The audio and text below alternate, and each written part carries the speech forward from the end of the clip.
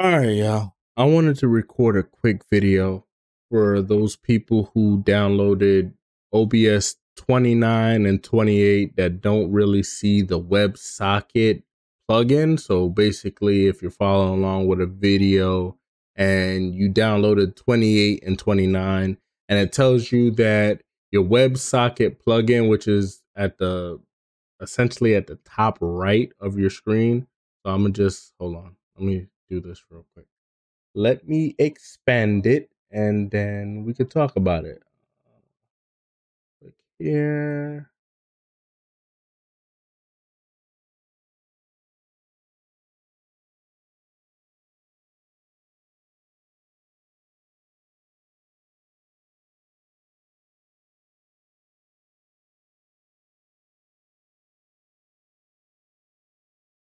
See, I expanded it now. So here at the top right, if you hit tools, you'll be wanting the WebSocket plugin here. And in most cases, if you downloaded 28 and 29, 27, you had to download it from another site. And so when you do your upgrade, it's going to say your WebSocket plugin failed.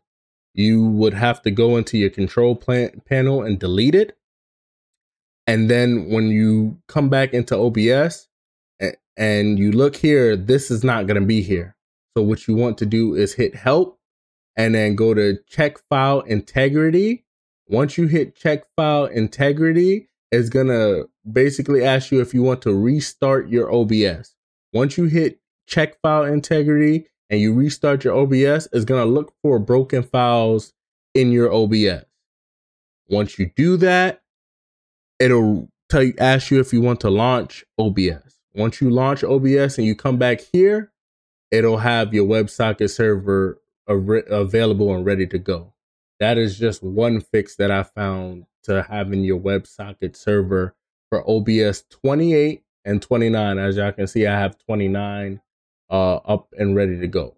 So that's just a simple fix for those people who are looking for the WebSocket plugin.